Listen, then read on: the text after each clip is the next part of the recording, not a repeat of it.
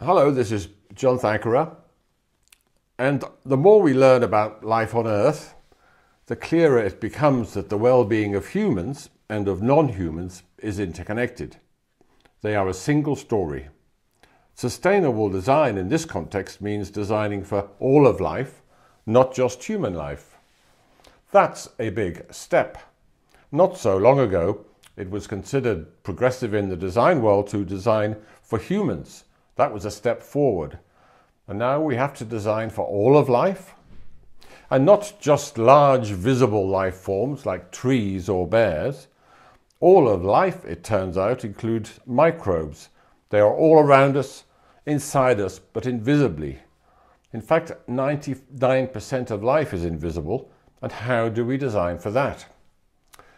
To find out from somebody who knows about this very deeply, I welcome my guest today, the scientist Dr. Sue Ishaq, whose talk I saw a couple of weeks ago, which just made me realize how little I know and how much we can learn from her and her community. There's a whole lot of information in the text below this film, but please, Sue, welcome, and tell us, what do you do as a scientist studying microbiomes and all of that? Yeah, thank you so much for giving me this opportunity to share my science journey and kind of talk about how I've gotten here and what I do. So I'm currently an assistant professor of animal and veterinary sciences at the University of Maine. I've been here for 2.5 years, and my lab focuses on the microbes that are found in and on animals, what they might be doing for the animals, to the animals, and how that animal's environment might be impacting the types of microbes that they pick up and interact with. And then another facet of what I do is to work in the sphere of microbes and social equity. And is this a new field? Are you kind of creating this subject area, or are there large numbers of people doing it that people like me have been ignorant about? Yeah, I feel like there is a really large field, and we've actually all been ignorant of each other because we tend to use very field specific jargon. We tend to work with other researchers or other designers who are already in our field, and we don't necessarily get that communication or that information sharing that's really, really broad spectrum that can help us understand these broad concepts. So, when I was first starting this work back when I was at the University of Oregon in 2018, 2019, I thought that I was creating something sort of new.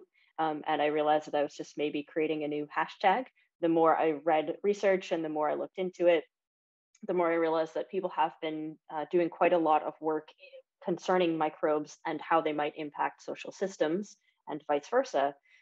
This work has been ongoing all over the world for a number of decades. We maybe just didn't call it that.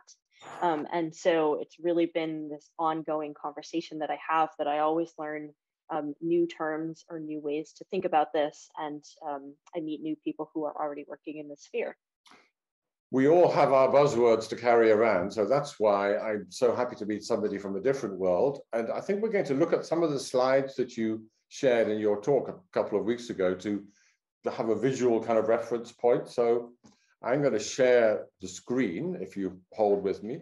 So basically, my starting point, which I frankly didn't know, is that 99% of life is invisible because it's microbial.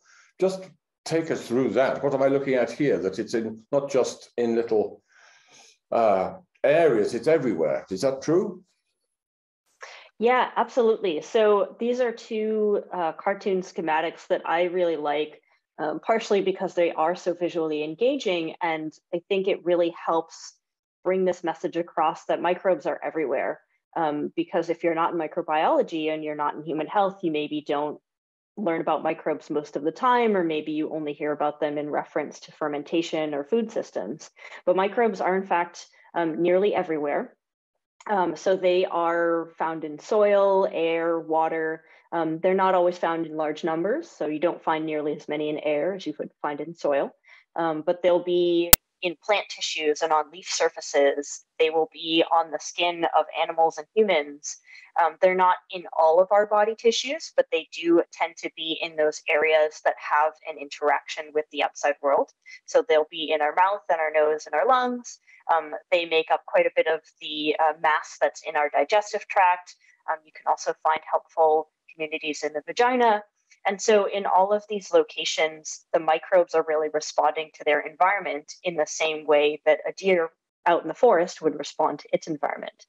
So the chemical composition, the temperature, the light, and whether or not that microbe is interacting with the host, all of these things start to create an environment that microbe either likes to live in or doesn't. So if you're thinking about the digestive tract as an ecosystem, the foods that you put into your digestive tract act as the basis of that ecosystem to attract different microbes that like to eat those foods. So if I look at this kind of visualization, they're all changing all the time. It's not a static thing. So in the design world, one has certain parameters that you try and understand. Okay, we'll put that there and that there, but you're describing constant flux? Yes and no. So you will get the same microbial players showing up over and over again, especially if you like to eat the same foods over and over again, you'll attract those there. There are also certain microbes that are just really good at living in particular environments. So they really like living in the mouth versus they really like living on the bottom of your feet. And so you will get these constant fluxes. So every time you touch a surface or you touch a cup, any of the microbes that might have been on your skin or on that surface have the potential to transfer back and forth, but it doesn't mean that they like to live where you've just put them. And so they might not persist there forever. And so I tend to think about it as like a crowd of a city. So you have a lot of that population that lives in that city all the time, but then you also have tourists or short-term visitors that will pop in and out. So you do get this flux, and every time you have a new person coming into that city, they bring their experiences and their capabilities with them. And when they leave that community, they often bring their experiences with them to their next location. And so you can kind of think of microbial communities in the same way. Which is a great moment to move on to this next picture, because this, I remember you saying that most of us, if we know much about cows, they're large single things. But tell me, there's more than one kind of ecosystem of microbes happening inside a cow, if I understand correctly. Absolutely. So the digestive tract of any mammals, but especially of cows, is really complicated. And each piece of it has very specific purposes that it's responsible for. And because of that, it creates different anatomy, different physiology. And you can kind of think of this as different landscapes or different architecture related to single function. For example, a bathroom is designed very differently than a kitchen because you've got different purposes, right? And so because you've got these different little mini ecosystems happening across the length of a digestive tract, you end up attracting different microbial communities that prefer to live there. So if you've got very acidotic conditions, you'll get microbes that like that. If you've got particular foods breaking down and becoming chemically available in certain locations in the digestive tract, microbes that like to eat those food components will be found there. And so this particular image is looking at the microbial, specifically the bacterial communities that we found in different organs along the digestive tract of cows. And we're not necessarily identifying those microbial players here, but we were really curious about where those microbes might have come from originally. So we took these microbial communities and used DNA sequencing to identify them in those different organs in the cow.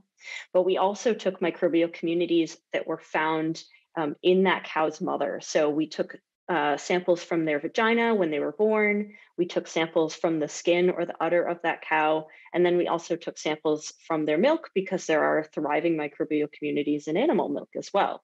And so we compared the players and those microbial communities from each of these different sources.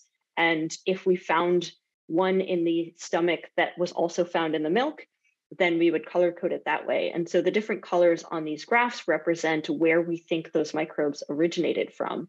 So all of the pink and the red and the yellows, we think originated from that calf's mother. And then all of the gray portions are ones that we weren't really sure where they came from. And we assume from the environment, but we couldn't test everything. So those are more of a gray box. So yes, I think that is to say the cows are a lot more complicated than they look from the outside. Quite amazing. I'm going to now go on to the next picture because that leads me to say, how much do we know? Is it possible to compare the human Um, Tell me about, sorry, the word microbiome. Maybe you should explain that before we go further. What is a Yeah, microbiome? absolutely. So the microbiome is a really complex term, and people throw it around because it sounds really cool. But what it Me, probably. well, it's not always a bad thing, right?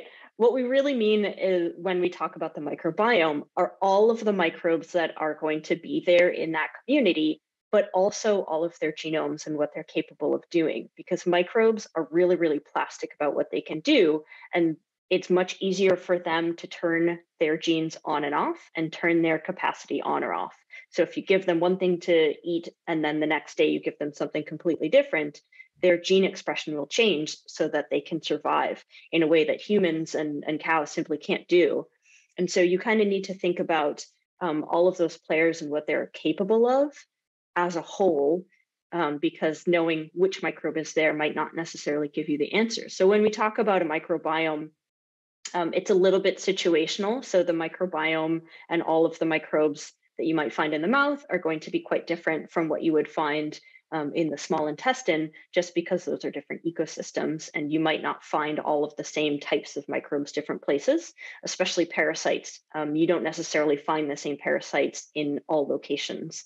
So when we think about the human microbiome, we also have this idea of biogeography. So in the way that the cow's digestive tract creates this different geography or these different landscapes, we have that same thing to a little bit lesser extent in our own digestive tract, but we are still fairly complicated. And we will create these little ecosystems in and around different parts of our body that attract different microbes. And so the microbes that we do attract to our human locations, their collective capacity can help us in different ways. So for example, whenever we're eating fibrous products, we don't make the enzymes that we need to break that plant fiber down into the smaller sugars that we can actually use.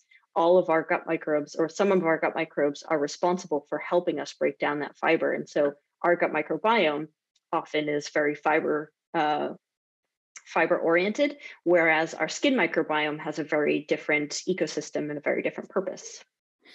So at this point, if anybody watching is saying, oh my goodness, there's more to this than we realize, such as me, just to repeat that I've given you some links in the box below to read more of Dr. Ishaq's work and others.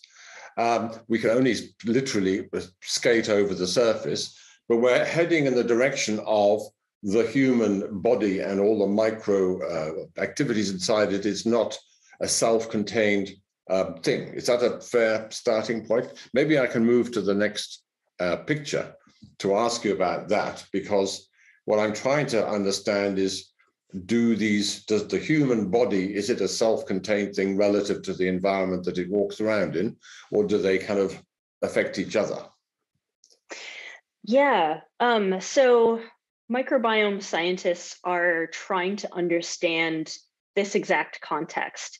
And so microbes have been part of our body systems for eons, much longer than we knew about them. So they've been adding this capacity for much of our evolutionary history.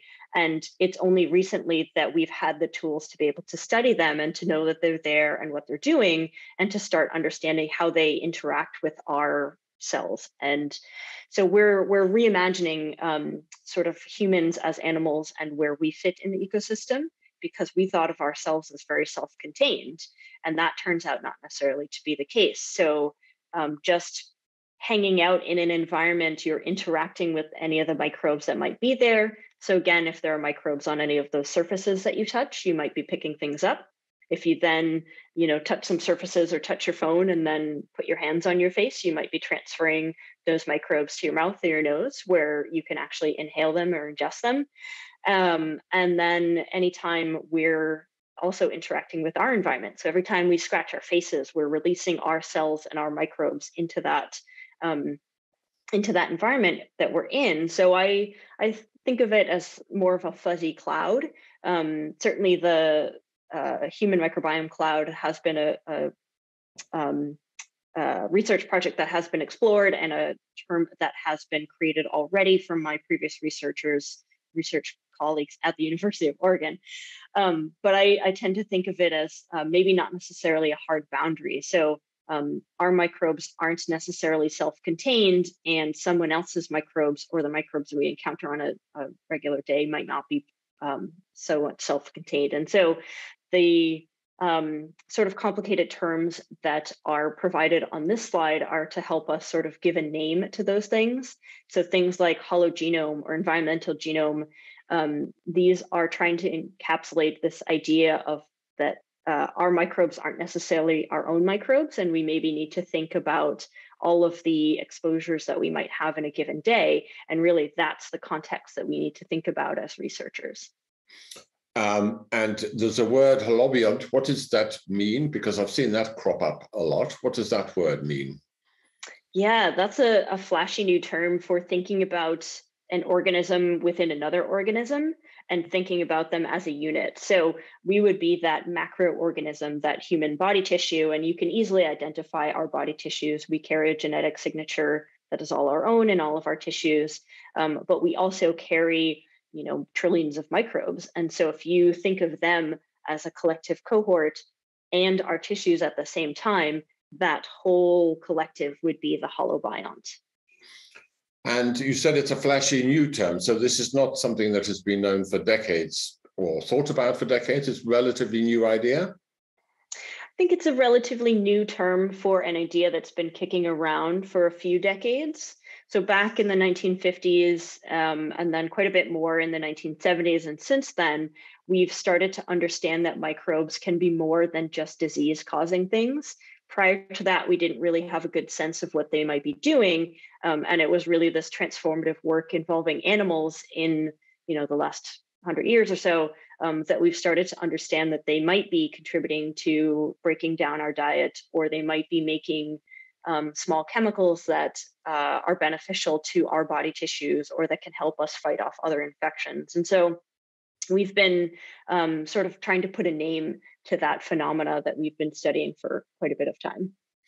I mean, so from my perspective, it's other words to describe the very simple proposition that humans and the rest of the world are not separated.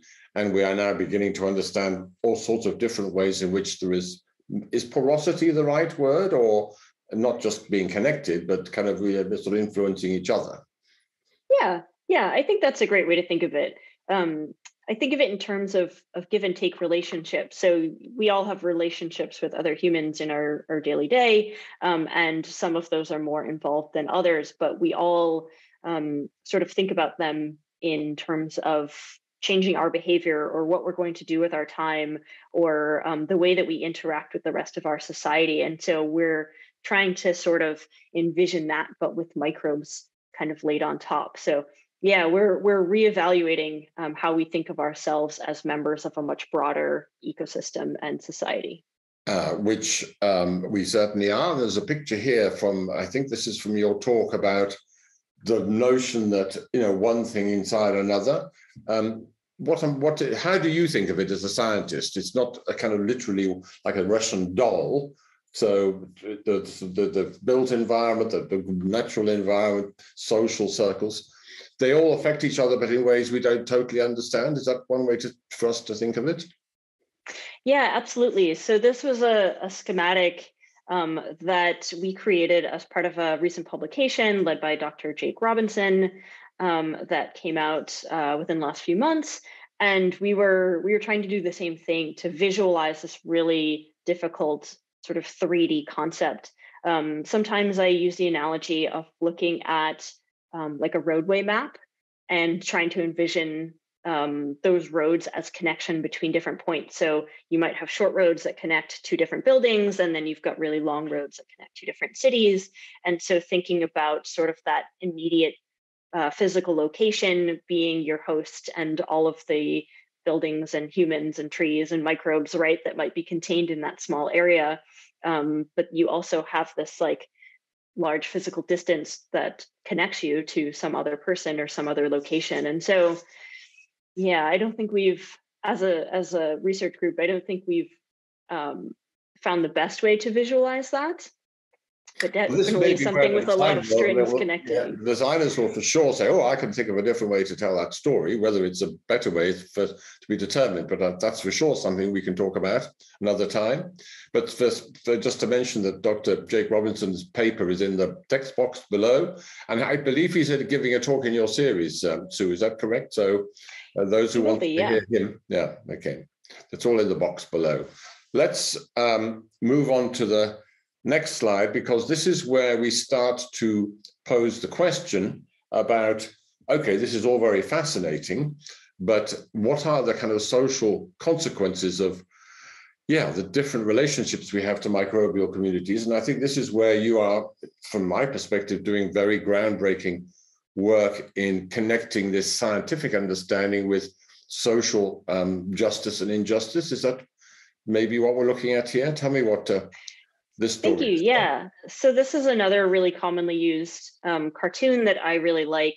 So in the panel that's on the left, we see three people trying to reach these apple trees, and they're all on sort of different levels of surfaces. And so two people can't reach that because they just happen to be a little lower. So this is supposed to represent equality, in which everyone has the same resources that they can access.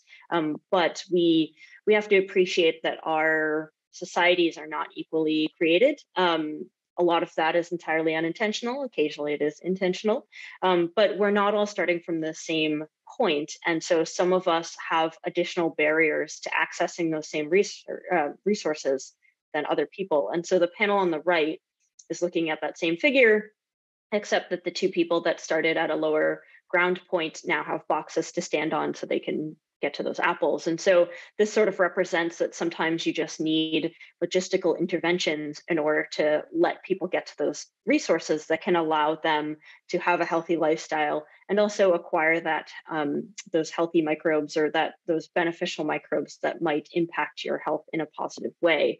And so where I come in with microbes and social equity is this idea that because of the way our social systems are set up, because of the way our food systems or our ability to access natural environments is very different depending on who you are and where you are, that not all of us have the same ability to access those resources, which can help us interact with microbes in a healthy way. And so as a microbiome researcher that wants to promote health, I can tell you all day about the benefits that you might get from eating fiber. But if you aren't able to access those vegetables for whatever reason, it's not going to do you any good. And so the work that we do with microbes and social equity is to try and bring a lot of different people to that conversation, so that we've got the microbiome science there, we've got social scientists there, but then also we end up integrating or trying to integrate more designers, practitioners, or the people that are doing this on the ground work that can make those logistical changes to sort of bring people and resources and microbes together.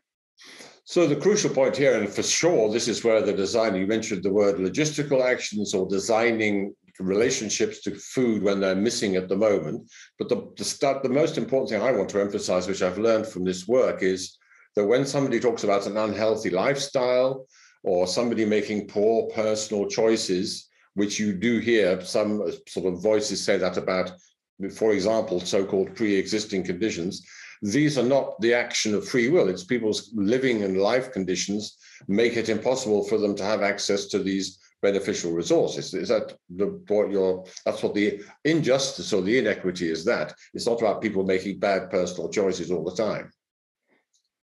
Yeah, absolutely. I mean, we've certainly all been there where we decide to eat French fries instead of a salad, and doing that once or twice isn't really what we're talking about here. What we're talking about is a lifetime's collection of choices that you end up having to make. And I think everyone has probably been in a situation where you've made a choice where you know that that choice was constrained. And so maybe it impacted your health, maybe it didn't, but we've sort of all been there where we didn't have the free ability to make any choice that we wanted or to make anything happen. And so some of those choices, especially that revolve around getting healthcare, having access to safe and affordable housing, certainly having access to a diet, and then also having access to maybe like public transportation or other logistical things that can help reduce stress in your daily life.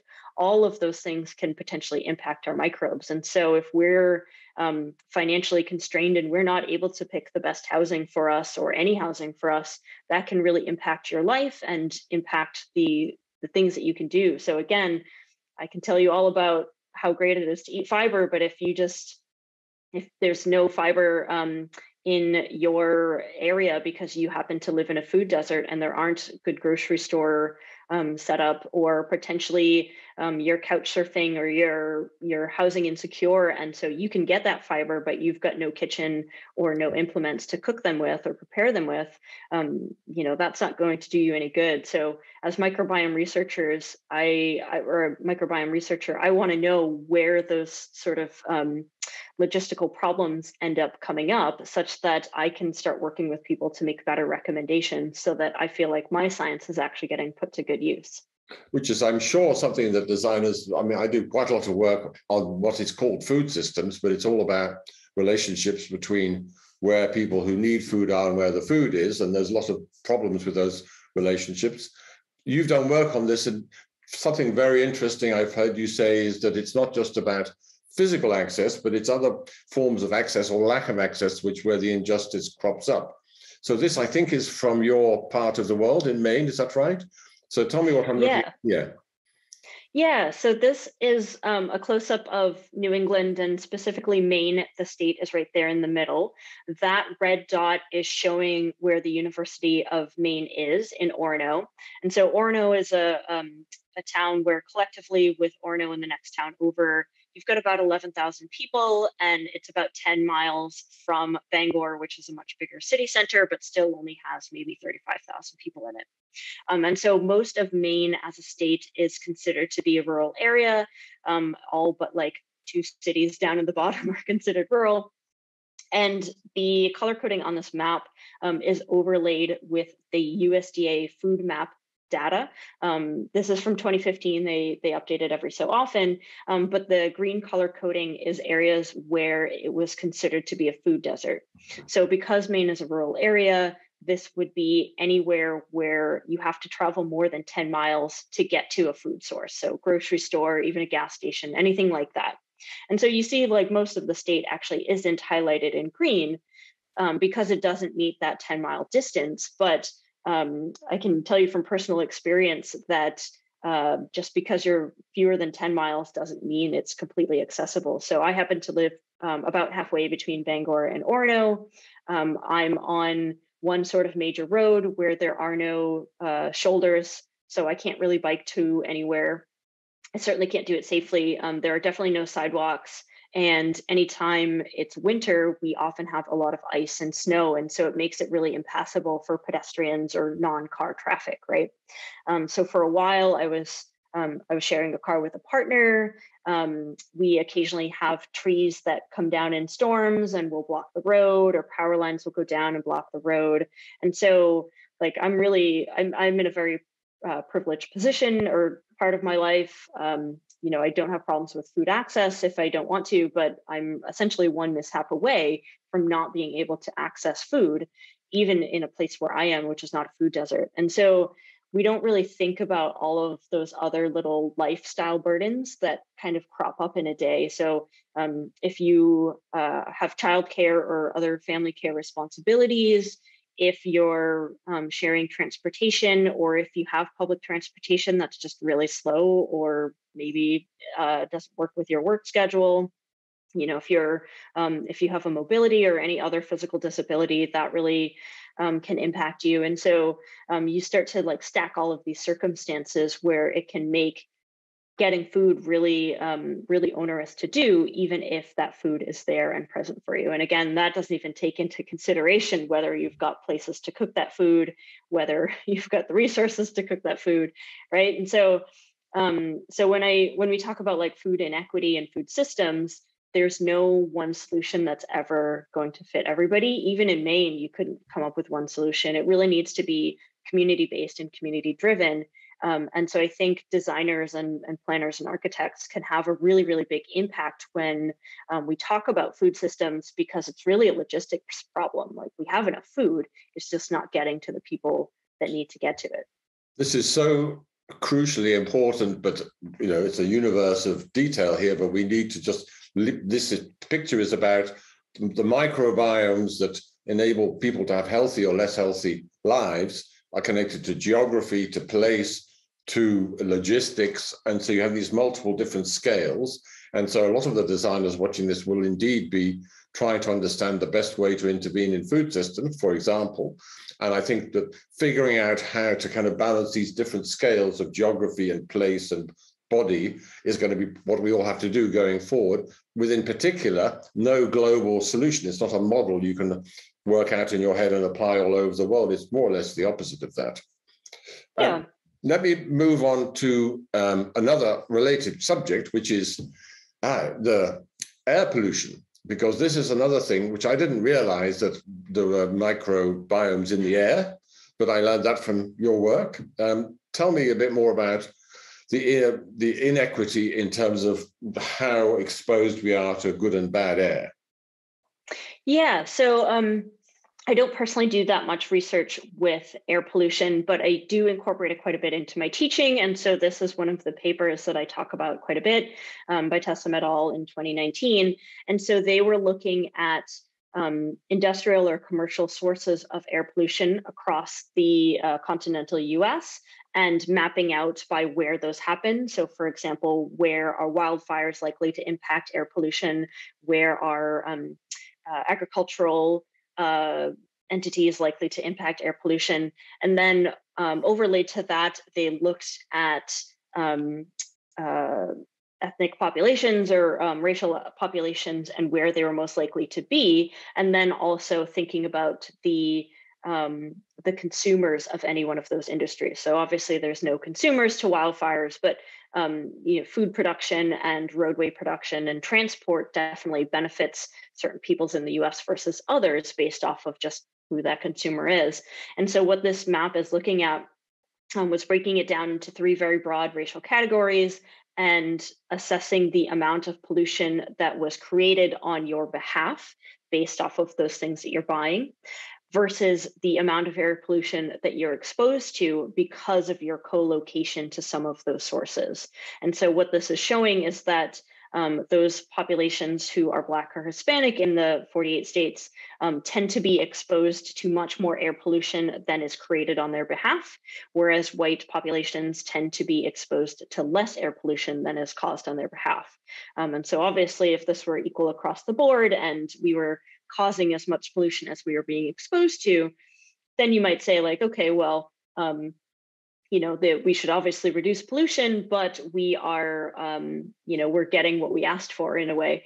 But because we have this huge disparity in terms of who's being exposed to versus who's benefiting from any of these things, because again, it's not like we're going to stop producing roads and stop producing agriculture. We need these sources of things. So there's going to be pollution caused, but we really need to identify where those differences are, such that we're not predisposing certain peoples to all of the terrible outcomes that happen related to air pollution. Well, I just wanted to understand this picture because this is the air we breathe. And with the previous bit of the conversation was about the food we eat. All of these things are about the relationship between our bodies and our environment. And here you have another example of why we end up being less resilient if we're poor or people in those areas, then we have more to contend with. And it's not about making bad choices or about having unhealthy lifestyles that we've chosen. And then that's the kind of the moral position. And then the design question is, how do we improve the situation of people living who are at the moment exposed to those poor flows of air, I guess. Okay. Yeah, absolutely. I think it's another great example of there are logistical problems that can be solved to resolve things, because it's not like you're going to move an entire city's worth of people. You might not be able to move that entire industry and those pollution sources. And so thinking about ways that we can mitigate risk is a really great way to intervene, because realistically, we're not going to solve this with any one intervention. We're going to need a multitude of interventions and ways of thinking about this. But I think this leads me on to the third part of the final part of the conversation about what actions can we take as designers, but also in these other disciplines we've talked about, with this knowledge that you're bringing to us about microbial ecosystems. And this, I think, is another picture of Dr. Jake Robinson, or one of your colleagues, looking at kind of the big picture of, in an urban situation, of something called a microbiome-inspired green infrastructure, or MIGI. And this word infrastructure will get a lot of architects and designers interested, because that's what we know about. So how far are we towards being able to understand what a microbially friendly infrastructure would be like? How close are we to that as a design brief? Yeah, so Jake does quite a bit of work in that, and there are quite a few landscape architects, researchers, and microbiome researchers who have been kind of thinking about this for a bit of time, because it's a fairly new idea and a new strategy. A lot of the research that's been done has been looking at very basic mechanisms. So if we put a plant in a house, what's happening with those microbes? Is it making an appreciable difference? Does that difference last a long time? What happens when we open windows and we've got outdoor microbes that get indoors? And so we've been, as scientists, trying to answer these very basic questions that may or may not impact humans and may or may not impact our ability to have these designs. But I think there's also been quite a bit of work from just a design standpoint of, well, we like plants, right? Like, they do a little bit of work purifying our air. They're great to look at. They certainly help with that biogenic feel. And so even if we don't necessarily know if they're having a noticeable impact on indoor microbiomes or our microbiomes, we certainly like plants, and we can start making those design decisions based off of other things that we think but just haven't proven in the microbiome world. And so bringing in more green infrastructure is a great example of this, where we understand the benefits to sort of our mental health. We understand the benefits to reducing the temperature in cities just by bringing in more shading and green space.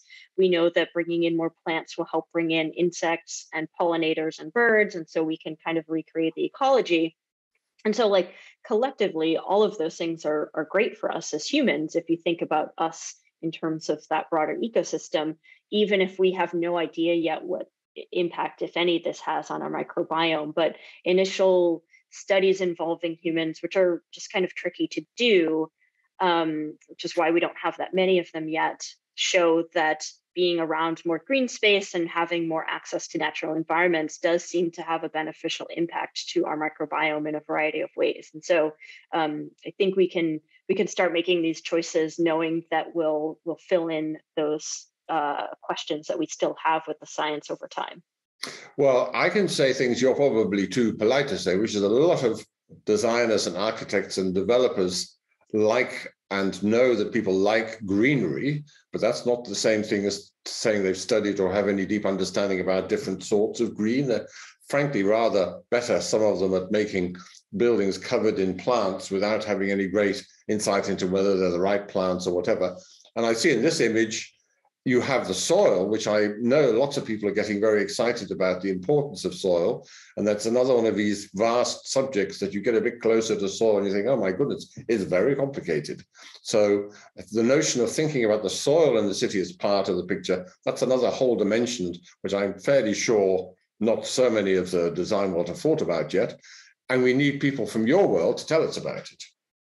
Yeah, absolutely. There are some really fabulous researchers at the University of Oregon and other places that are specifically looking at soil systems in cities in terms of biodiversity and supporting plant life and supporting more microbes, but also thinking about what that's doing to the quality of soil and whether that impacts how easy it is for that soil to drain water or to absorb more water. So we're thinking about wastewater management in these systems.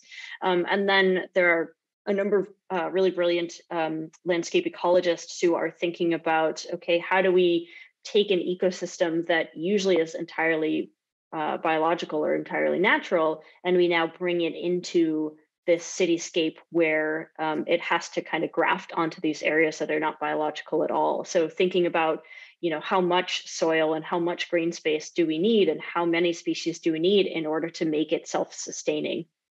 But for example, I didn't know until 2 weeks ago about the existence of something called the phylosphere, that the surfaces of a plant is another whole world of microbes and all sorts of activities. So that's an important part of the story, which people like me presumably have a lot of catching up to do. Absolutely. Plants have their own microbes that they are friends or foes with. And the nice thing about any form of biodiversity is that the more you have, the more you have. So the more plants we bring in, the more microbes they're likely to support, the more types of insects they're likely to support. And so you start building on these layers of ecology and these layers of biodiversity, such that eventually you get to the point where there's enough of them that they can support each other and sustain each other like they would out in kind of the natural environment. This is very good for the last picture, and then we'll wrap it up, because I wanted to ask you, what do microbes like? Well, good microbes, what do they like? What makes them thrive? Do we know diversity and complexity seems to be one of the basic things that is a positive, is that right? Yeah, so healthy microbiome is really difficult to describe and tends to be very situationally specific. So we could probably guess what a healthy microbiome in the gut would look like for most people. It's not going to be the same for every person, but thinking about what a healthy microbiome is out in the environment is a little bit more tricky to do. And the research is just a little bit more logistically tricky. So it takes a little bit longer for us to get there, but we're getting there. And so when we think about what a healthy microbiome might be in a urban landscape might be, we're trying to think about things that certainly don't cause us harm, and things that you would probably find in a similar ecosystem out in the wild. So the diversity that you find in terms of microbes in the soil is just overwhelming. There's so much diversity that's out there in the soil, and that's partially because there are a ton of different plants and animals and insects and other things that are sort of feeding that. And so it seems like having more complicated biodiversity and having more complicated microbial communities seems to not only help sustain more biodiversity, but seems to be beneficial to us in that if those microbes come from really complicated communities, it kind of keeps them all in check and prevents any one of them from getting too high up in that food chain, which is usually what happens when you get soil pathogens that can cause some difficulties in humans. It seems like having just more diversity and more interactions helps keep any one of those single interactions in check. So by the sound of things, we're not going to arrive at some point when there's a very simple recipe. If you have 10 of these plants and 5 of these microbes, and everything will be fine. It's going to be iterative, evolutionarily, constantly changing. And maybe I'm going to just stop sharing, if that's okay. Yeah, so I think we've been sort of thinking about this as an endpoint rather than a life strategy. And I think we need to think about microbiomes as a life strategy. So there's no one solution, there's no perfect design, there's no perfect diet, there's no one probiotic that you can take that's going to resolve issues forever. If you need to think about these microbes that you think about yourself, right? Like you have a daily care routine, you need to eat every day, you need to drink water every day, and you need constant care to keep yourself in good working order. And microbiomes are sort of the same thing, where if we want to have good lifestyles and make those healthy choices, we need to be able to do this on a regular basis. If we want to construct more eco-friendly cities and we want more microbiome-friendly cities, it's something that's going to take a little bit more daily care from us as humans. So we need to start thinking about it as more of an active process that we integrate into our lives. Which will be not such a small challenge for people like a park manager or the mayor of a medium-sized city who's got budget constraints and all sorts of multiple demands on their time. And now we come along and say, by the way, we need a kind of team of different disciplines to be looking after the microbiomes of your city, please add that to your to-do list. But that's sort of where we're headed. Is that a way to describe it?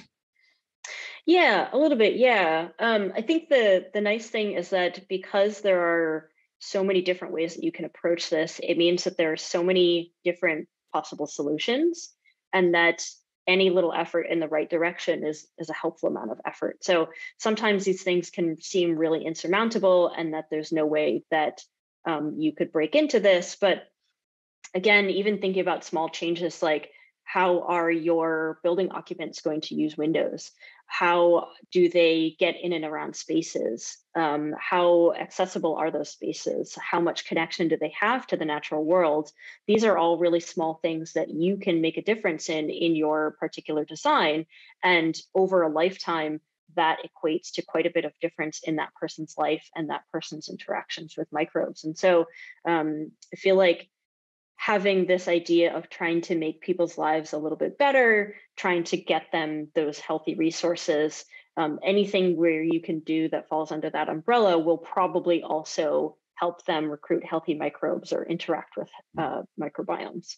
Yeah, I mean, I've learned that from your colleagues is that things like food forests or, communal fermentation activities, anything to do with growing things or making food or fermentation, those activities, they're biologically intense and complex, and they're good things to have going on.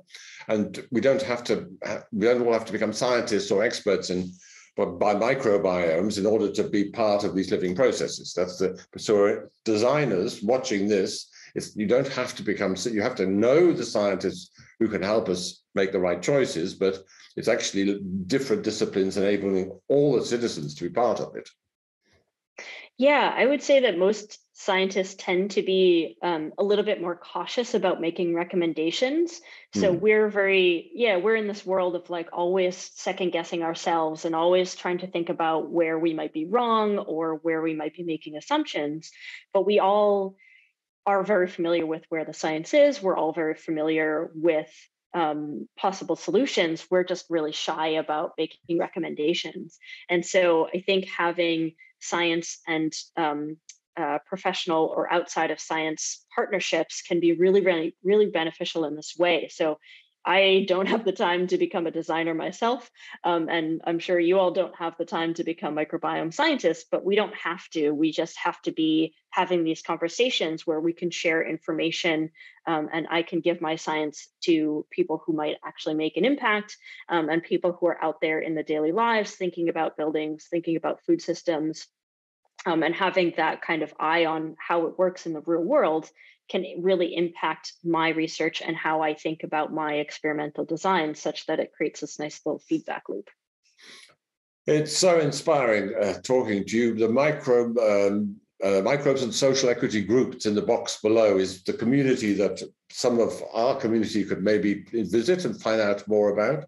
But Dr. Sue Ishaq, thank you so much for your time and for doing great work and being such a great communicator for people like myself to learn more. So thank you so much. Yeah, thank you so much again for having me and for stimulating this conversation. This was great. Great. Thank you so much.